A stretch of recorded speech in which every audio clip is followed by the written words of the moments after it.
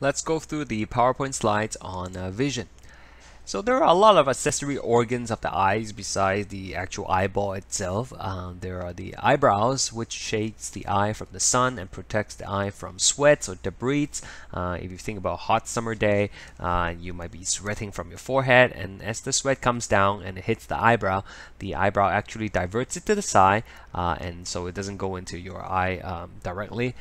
There are the eyelids that will keep the eye lubricated. Every time you blink your eye, you replenishes it with a new coat of tears, and as we know, tears contains lysozyme, which would then keep the surface of the eyeball sterile. There are eyelashes that can block debris from entering the eye, and there are these things called the sebaceous gland that will produce an oily secretion that helps lubricate the eye. However, if one of these glands are inflamed because it's blocked, for example, then it could create a swelling, right? And something like this is called a stye. And if you ever had a stye before, you will know it actually is extremely painful, and it doesn't go away until at least a week or so later on. It's rather a nuisance. So we talked about the anatomy of the eye already in the previous video. You can see there are three layers here: the sclera, the choroid, and the innermost layer called the retina. So the sclera is the most superficial layer of the eye. It's the white of the eye. So when you look at someone's eyes and you see the white part, that's the sclera that you're looking at. And it provides attachment sites for eye muscle so that you can move the eyeball up, down, left, right, sideways, rotate them, right? There are a lot of muscles that are connected to the eyes, and all of them are controlled by your cranial nerves. Remember, 4 pairs of cranial nerves are dedicated for eye movement out of the 12 pairs that you have. And at the front, the sclera is going to become the cornea, which is the most anterior portion of the sclera, and in order for light to pass through it, it would have to be transparent. So here is the cornea, and it's again convex in shape to allow you to collect light from a wide angle. Choroid contains blood vessels to nourish the eye, and at the front it transitions into the iris, which is the color part of the eye, and the color of your eye is going to be determined by how much melanin you have, the pigment, the same pigment that determines our skin color, our hair color, and so on and so forth, and that is genetically determined. So if you have less melanin, then you will have lighter eye color like blue and green, and then if you have more melanin, then you would have a darker eye color. And at the center of the iris, that's where you will have the opening, the pupil, and so the iris can contract or relax to decrease or increase the size of the pupil. But that's not something that we can control. It's completely under the control of the autonomic nervous system. Sometimes you go to the eye doctor, they might give you some eye drops to dilate your pupil so that they could take a better look at the retina, and you will notice afterwards everything is so bright, and you might not be able to focus when you read things, or you might not be able to drive because there's just too much light entering the eye. So they usually ask you to have someone to take you home rather than driving yourself. So changing in the pupil size also allows focusing an object at different distance. So this is another picture that shows the anatomy of the eye. You probably should take a look at this and compare it to the ones that we've labeled. Generally, the more diagrams you see, the better you will be at labeling them. When we were labeling the eye in the first video, we talked about how the lens needs to change shape in order to maintain focus on something that's far away or nearby. So if you want to look at something that's far away, the lens has to be thinner, whereas if you want to look at something that's nearby, the lens has to be thicker. And in order to change the thickness of the lens, you will have to rely on the contraction or relaxation of the ciliary body or ciliary muscle, same thing, which would then in turn change the tightness in the suspensory ligament. Okay? So let me try to explain this in a diagram for you. So this is looking at your eyes from the front. Okay, this will be the lens, and connected to the lens are going to be these ligaments. Okay, so these are the suspensory ligaments. Right? So that kind of radiates around from the lens, and the other end of the lens is going to be the ciliary muscle, ciliary body, same thing. Okay, so the ciliary muscle is going to be circular in shape, and so when you contract the ciliary muscle, the circle actually gets smaller, and when you relax the ciliary muscle, the circle gets bigger. The best way to remember this is, if you are trying to dry a towel, a wet towel, and you twist it and squeeze it, you contract it, it becomes smaller. Okay, and then when it's open up, when you relax the towel, it gets bigger, right? So when do you want to do what? Well, it turns out if you are looking at something that's nearby, okay, if you're reading a book or something, then you want the muscle to contract. Okay, so by contracting, you are making a smaller circle. Okay, smaller circle. So this is the muscle, ciliary muscle, contracts.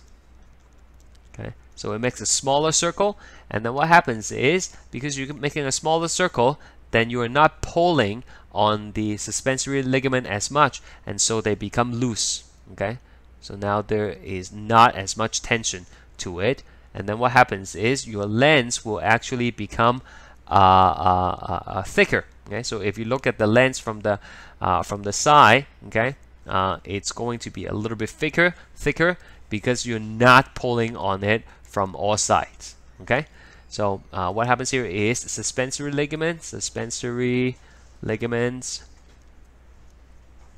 they are going to be loose, okay, and as such the lens becomes thicker, and that's what you need when you are looking at something that's nearby.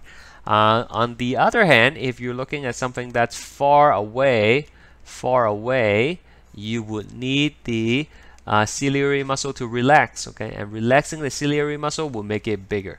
Okay, and of course all these are controlled automatically by your brain. You don't really have to think about these things when you shift the focus, and this in this case, your ciliary muscle, missing the word muscle here. Okay, your ciliary muscle will relax. It makes a bigger ring, and that will pull on the suspensory ligaments on all sides. Okay, and so the ligaments, the suspensory ligaments will be tight now. Okay, and if you're pulling the lens on all sides, then the lens will spread out a little bit more, and it will become thinner. Okay, it will become thinner. Okay, because now it's being pulled on all sides. Okay, it's going to be thinner. Lens becomes thin. Okay, so as you are shifting your focus from nearby to far away, or from far away to nearby, then you automatically will switch between thicker lens and thinner lens. And the ability to do this is called visual accommodation. Visual accommodation. The suspensory ligaments are kind of like a rubber band, and if you have a really old rubber band, then you will notice it starts to lose its elasticity eventually, and that's the same for the suspensory ligaments. As we get older and older, the suspensory ligaments will not be as elastic as it used to be, and we will lose the ability to shift the focus, to change the shape of the lens quickly, and that results in what we call presbyopia. Okay, so that's when you might need to have reading glasses. Okay, that's because let's say you are just looking at something far away, and all of a sudden you want to read something on your phone and you look down, so your lens is supposed to get thicker, right? But because the suspensory ligament has lost its elasticity over the years, what happens is your lens is not able to change the thickness fast enough. So you're looking down, but you cannot focus on what you're reading. Okay, so wearing reading glasses will help fix that problem. Okay, so visual accommodation, ability to change the thickness of the lens as you shift the focus from far away to nearby or vice versa. And presbyopia is something that you will get when you are no longer able to do visual accommodation, usually because of aging. The lens divides the eye into the anterior and posterior compartment. Let's just quickly draw that for you. This is like the eyeball. This is the cornea. There's your lens. So between the lens and the cornea, that's where the aqueous humor is going to be. That nourishes the cornea and the lens because they don't have their own blood vessel supply. And afterwards, the aqueous humor will go to the back where it will become the vitreous humor that will help reinforce the shape of the eyeball. And we want to drain the excess vitreous humor through the scleral venous sinus. Sometimes in the aqueous humor, you would have some proteins shedding from the lens and perhaps from the cornea, and these will create things that kind of float around in our field of view. If you blink your eyes on against like a bright black background, like a computer monitor, or even looking at the bright sky, and you notice things that are floating around in your vision, those are floaters. Okay, so typically floaters are relatively harmless, and if you have an excessive amount of floaters, then the doctor might give you some eye drops to break some of them down so that it doesn't impede with your vision.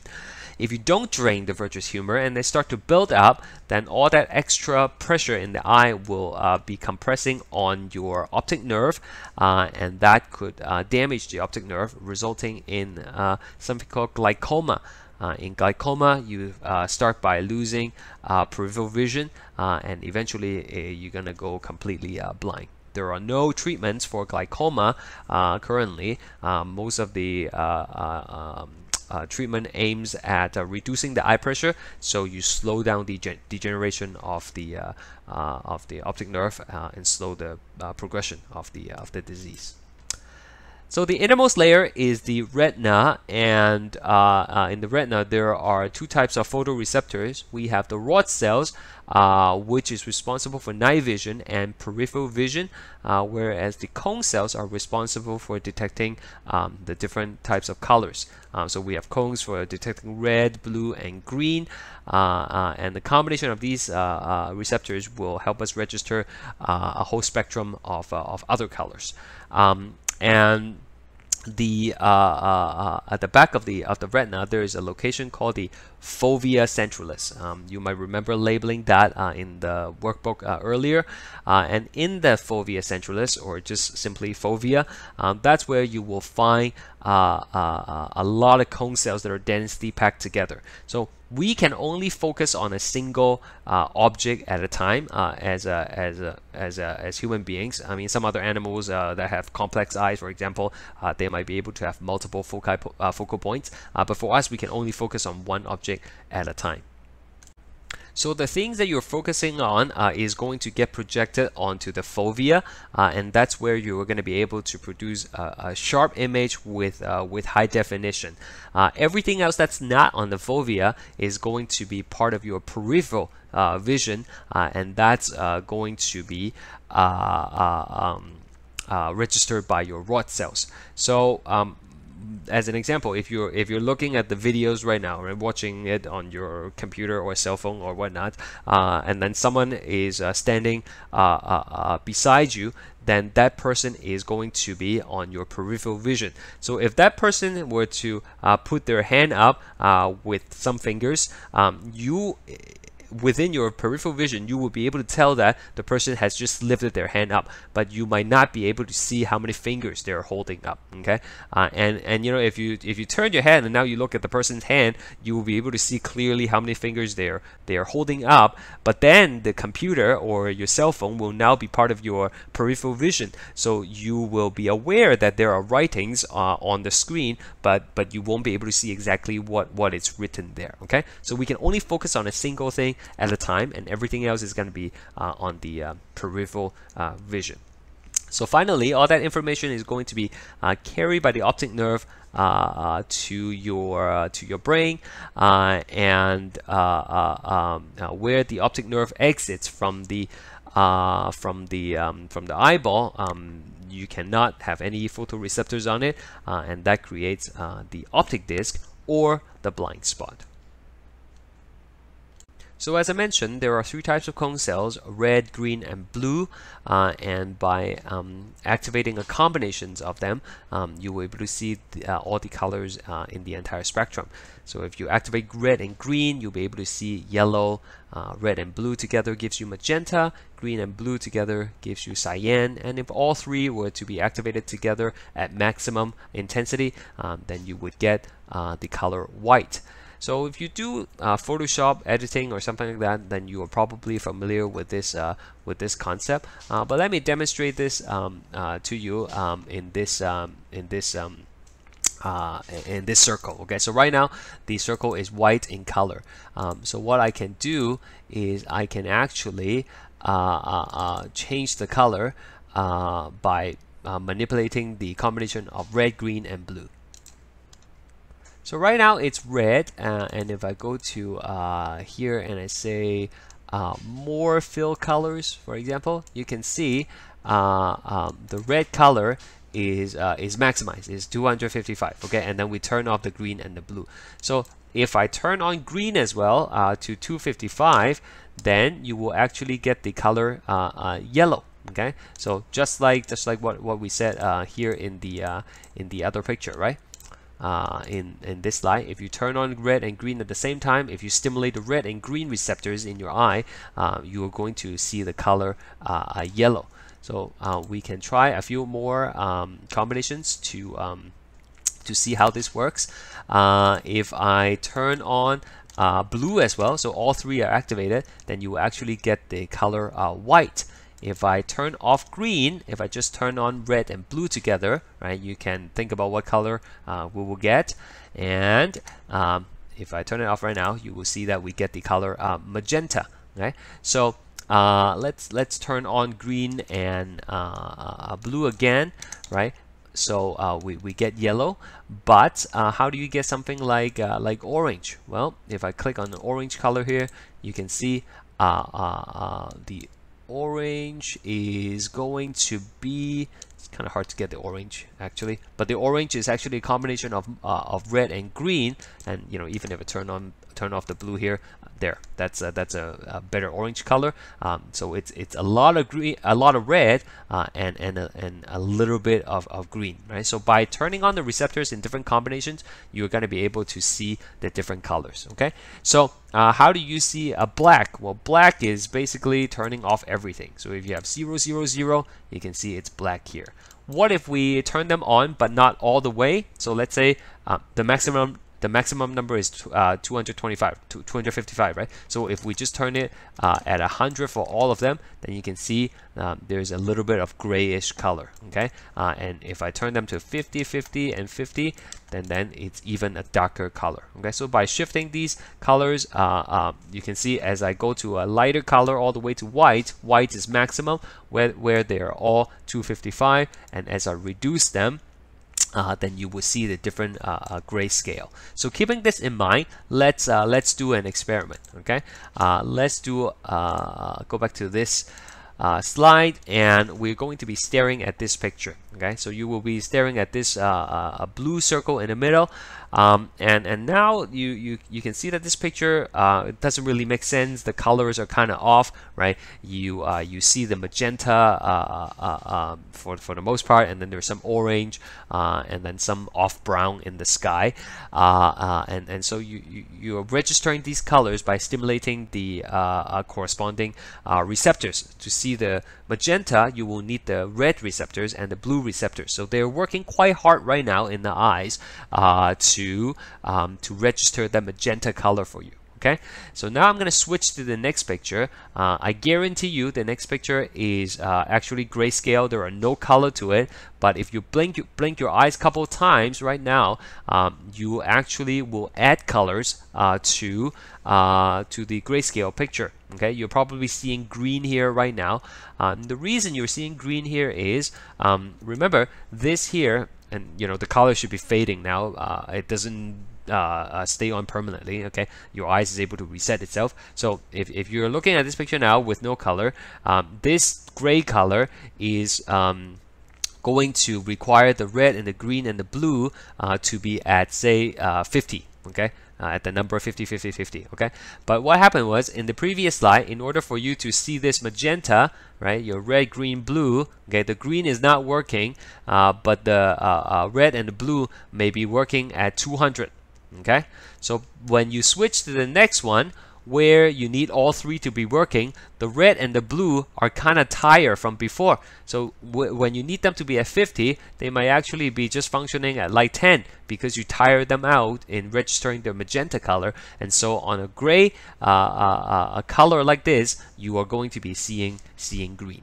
Okay, so that could be explained for other parts of the picture as well, and that's how your brain kind of add colors to it. It's not really your brain that's doing it. It's more of like your photoreceptors playing tricks on you, and you're able to paint the grayscale pictures. Okay. So this next concept is a little bit complicated, so we're gonna explain it in the course pack here. So please find this diagram. And we will we'll label this together. And for this to work, you're going to need to have two different colors. So we are looking at the eyeballs from the top, and this is your left eye, and this would be your right eyeball. And we're going to add a pupil to it here at the front, pupil here. So everything that's on your right is going to be your right FOV, and everything that's on your left is going to be your left FOV, field of view. Okay, so we have a red person on the right FOV and then a blue person on the left FOV. So which part of the brain is responsible for perceiving information from each of the fields? So let's take a look. Right. Light travel straight, so what that means is anything that's on your left FOV will actually end up on the right half of both eyeballs. Okay, right half of both eyeballs.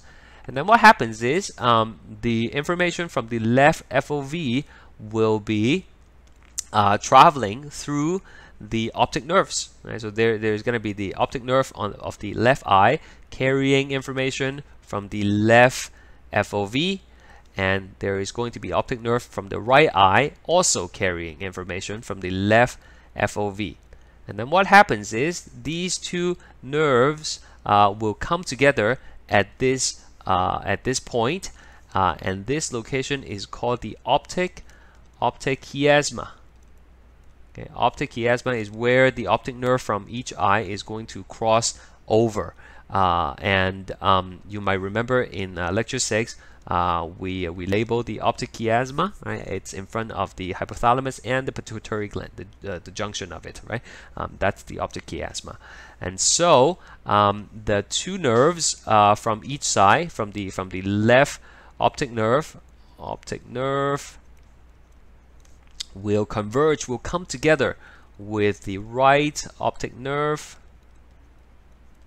Okay, and they will merge and continue to travel towards the right half of the brain.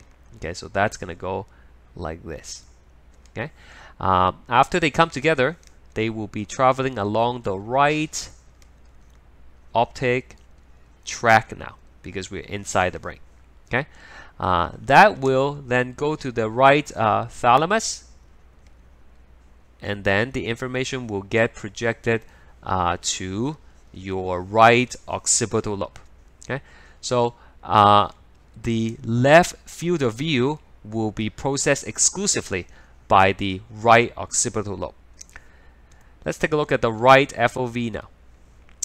And again, because light travels in a straight line, then anything on your right FOV will be projected onto the left half of the eyeball, okay, of both eyeballs, right? And that information will be traveling through the optic nerve, okay? And they will come together at the optic chiasma, but because it is the right FOV this time, then they will merge and then continue onwards on the left side of the brain. Okay, so this would be the left optic tract, carrying it to the left thalamus, and then to the left occipital lobe. All right. So unlike other things in the body where the right half of the body is controlled by the left half of the brain, the eyeballs are a little bit different. Okay, both eyeballs, information from both eyeballs will be processed by both sides of the brain. However, the right field will be processed by the left brain exclusively, whereas the left fields are going to be processed by the right brain exclusively. Let's take a look at some of these questions and see if we can answer them. The right optic nerve carries information from which field? So you can take a look at here. This is the right optic nerve, and you can see that it carries information from both the red and the blue field, representing the right and the left FOV. So the right optic nerve is going to be carrying information from both FOV. What about the left optic nerve? Same thing. Left optic nerve is here, and left optic nerve will be receiving information from the left eye, but the left eye can receive light from both right and left FOV. So this is also both. What about the right optic tract? The right optic tract, you can see, only contains blue colors, which means the blue originates from the left FOV, right? So the optic tract on the right side only contains information from the left FOV. On the other hand, the left optic tract will be processing or carrying information from the right FOV. Okay.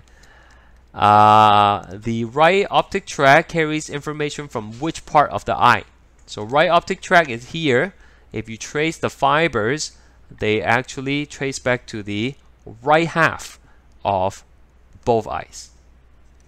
Right half. And the left optic tract will be carrying information from the left half of both eyes. Okay, so this might be a little bit confusing, but try to go through that a couple times. Watch it again if you need to, and hopefully it will make more sense to you. Over here, this in the PowerPoint slides, this is a more a nicer diagram, I guess, but it conveys the same sort of information that I just described to you. Let's take a look at some common vision problem. So nearsightedness and farsightedness and astigmatism. So let's explain it in this diagram here. So we have the normal eyeball, and then here is the lens. There's the cornea, and the light rays are going to be coming in and focusing it on the fovea to allow you to see our sharp image. Okay, so the lens here is like the projector, and the fovea here is like the screen that you're projecting on. So in nearsightedness, which means you can see close but not far away. Okay, so another name for that is myopia. Right, so in myopia, you cannot see far away object clearly. So what causes that? it's caused by your eyeballs becoming too long. Okay, so of course this is an exaggeration. No eyeball is ever going to be like this long. It's going to be longer than the normal one, but again, this is just an exaggeration.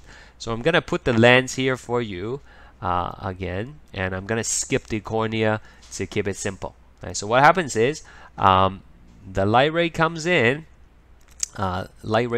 here, and your lens is going to bend it, but instead of focusing it on the fovea, because the eyeball is too long now, you will be focusing in front of it. So this is the equivalent of, you know, putting the screen a little bit farther away, so the image will appear to be blurry. Okay, so that is the focal point instead of on the fovea. So to fix this problem, we are going to have to wear a diverging lens. Okay, so this is called a diverging lens. Or it is also known as a concave lens. Okay, so a diverging lens is going to split the light rays before they are able to enter the eyeball. Okay, so we're gonna have the parallel light rays coming in like before, but now the diverging lens will split them apart first, and so when it enters the lens, they will come together again, but this time they will come together at the right place at the fovea. Okay, so it will be focused again. So how much do you need to spread the rays by, depending on how bad your vision is, right? So if it's really bad, you might have to split them more apart, and if it's, you know, not very bad, just a little bit bad, then you don't have to split them as far apart. So that is for nearsightedness. On the other hand, the other problem you might have is farsightedness. Okay, so farsightedness is the opposite. You can see far away clearly, but you cannot see nearby objects. So this is called hyperopia. In hyperopia, your eyeball is shortened like this, and again, this is an exaggeration. And here is your lens. So the light rays are going to be coming in. And they are going to be converging, but this time they are converging behind your retina, okay, instead of on the fovea, and so they are converging too late rather than too soon in the case of nearsightedness. So the kind of lens that you need this time to fix the problem is a convex lens, okay, a converging lens, or convex lens. Okay, so a convex lens will split the light rays. Will cause the light rays to come together a little bit first before they enter your lens. Okay, so when they enter your lens, they now will be able to come together on the fovea once again. Okay, so diverging lens for myopia, converging lens for hyperopia. So you can actually tell if a person has farsightedness or nearsightedness by looking at what kind of glasses they're wearing. If they're wearing a glasses and that causes their face to kind of indent a little bit like that, then you know this is a diverging lens and the person has nearsightedness. Whereas if you see their face bulge out a little bit or their eyes appears to be bigger than normal, then you know they're wearing a converging lens, because a converging lens is like a magnifying glass, right? It causes light rays to come together, and so this person is going to have farsightedness. And there is a third problem called astigmatism. In astigmatism, the lens becomes uneven, and so rather than having a single focal point on the retina, the rays are not really focusing evenly, and so things appears to be scattered, and it's going to be particularly severe at night. So this is what normal vision will look like, and then for someone with astigmatism, then you will see the scattering of light like this. And to correct the problem, you would need to have a lens that's going to readjust the unevenness on your actual lens, and so you'll be able to refocus the light. And that's it for the eyeball. In the next video, we are going to be looking at the ears.